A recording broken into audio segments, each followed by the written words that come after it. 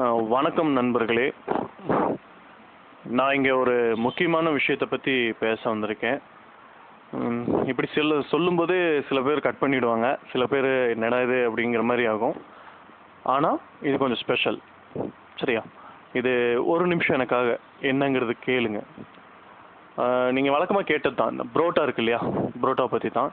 இந்த மைதா மாவுனால் தயார் பண்ணுற புரோட்டா, இதில் நிறைய விஷயங்கள் நீங்கள் கேள்விப்பட்டிருப்பீங்க. நான் சொல்கிறது கொஞ்சம் டிஃப்ரெண்ட்டாக இருக்கும். எப்படின்னு பார்த்தீங்கன்னா, இந்த புரோட்டாக்கு நிறைய பேர் இந்த சில்லி, பீஃப் சில்லி ஆகட்டும், சில்லி சிக்கன் ஆகட்டும், இது சாப்பிடுவாங்க. நானே கூட சாப்பிடுவேன், டேஸ்ட் ரொம்ப நல்லாயிருக்கும். இதுக்கு வந்து இந்த பெரிய வெங்காயத்தை அறுத்து, அந்த சில்லியோட பெரிய வெங்காயத்தை அறுத்து அந்த லெமனை புழிஞ்சு விட்டு அதிகமாக சாப்பிட்றோம், நிறைய சாப்பிட்றோம். அது சாப்பிடும்போது அந்த டேஸ்ட்டே உங்களுக்கு தனியான ஒரு தனி டேஸ்ட், அது ரொம்ப நல்லாயிருக்கும். அது கூட நம்ம புரோட்டா வச்சு சாப்பிட்ருப்போம். நீங்கள் இனிமேல் அந்த புரோட்டாவோட சில்லி, பெரிய வெங்காயத்தை அறுத்து லெமனை பிழிஞ்சு சாப்பிடும்போது தயவு செய்து என்னையும் கூப்பிடுங்க.